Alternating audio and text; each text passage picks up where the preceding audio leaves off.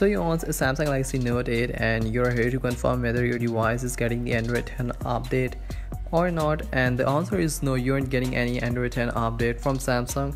And now let me give you the reason why you aren't getting it. So the Note 8 was launched in 2017 with the Android 7 Nougat, and then it got its first Android update, that was the 8 Oreo in 2018, and then it got its second Android update, which was the 9 Pi in 2019. See, the phone has been updated twice, and if you don't know, Samsung gives the major Android firmware updates to their smartphones for 2 times, and after that your smartphone won't be getting any major firmware updates from Samsung. So if you take a look at this roadmap, which includes the list of all Samsung smartphones that will be getting the Android 10 update from Samsung, so this list also includes some mid-range smartphones, and man, these entry-level smartphones are getting the Android 10 even though they are less powerful than the Note 8. The Note 8 is way powerful than all these mid-range smartphones. It has better processor, and Note 8 can easily run the Android 10. But the problem with the Note 8 is that it has been updated twice, and Samsung gives the major Android 10 updates for 2 times. That's the policy of Samsung. You can't do anything about it. Unfortunately, you won't be getting any Android 10